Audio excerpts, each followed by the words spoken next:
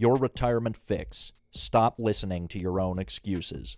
I've written extensively on my blog and elsewhere about how you can fix your retirement no matter your age, debt, or living situation.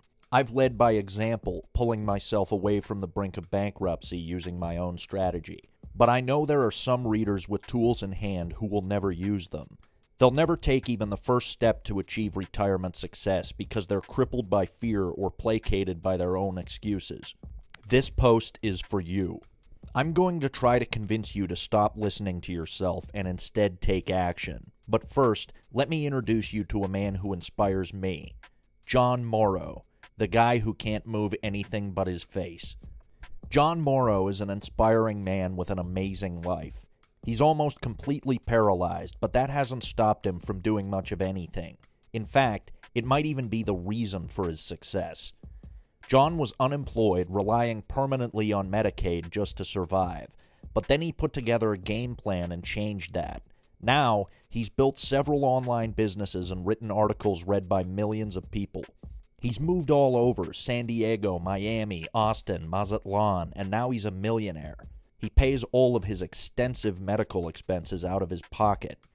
And somehow, after all this, he's a free man, freer than the rest of us, still chained down by debt, the promise of a paycheck, and our own fears that we can't succeed. Oh, and did I mention he can't move anything but his face? Does Jon's story make your excuses seem a little off? Good. That was the point.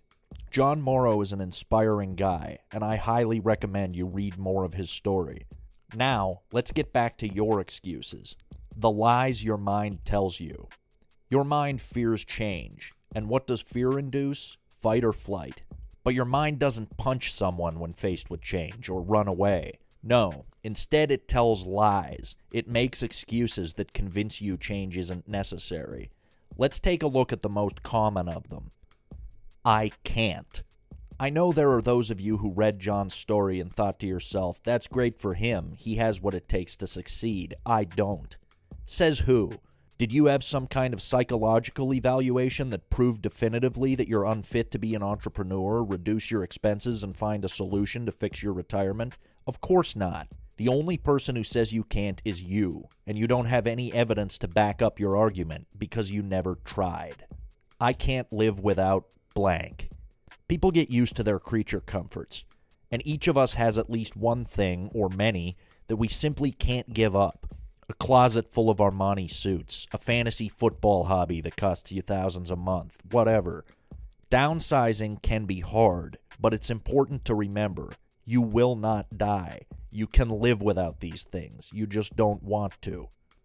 I can do it later. Procrastination, a skill that somehow refines with age.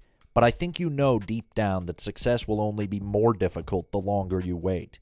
You might think of reasons why this isn't the best time, but it's all just another excuse to avoid your retirement fix.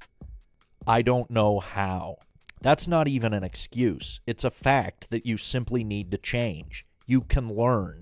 The internet can teach you just about any skill, and I'm already showing you a path to your retirement fix. There must be a better way. Oh, for sure, there always is. But do you have any idea what it is? Probably not. Neither do I. And is the possibility of a better way a good enough reason not to act? No. Those are a few of the common lies your mind tells you. But I won't forget another common excuse I hear. I'm too old. I promise, you're not. 50 is the new 40, and it's easier than ever to become an entrepreneur and revamp your finances. Other people your age start the journey every day. What will you do? Yes, it is possible to take a leap, make a change, and fail miserably. But that doesn't have to be the end of the story. You can even learn from it. When I was in high school, I watched my father nearly go broke investing in an oversized real estate deal with a slick developer. He was the oldest of 5 brothers and the apple of his father's eye, and he ate a lot of crow from his brothers for this. We downsized to a much smaller house in a less elegant part of town, and he totally changed his life to provide for his family. He was relentless. Later in life, he told me he'd be the last man standing, but never let his family down. My father followed a great philosophy, and so does Jon Morrow. No matter what happens to you, Jon says, never, never, never give up. Maybe you can't win the game, but you can change the rules. Above all else, do something.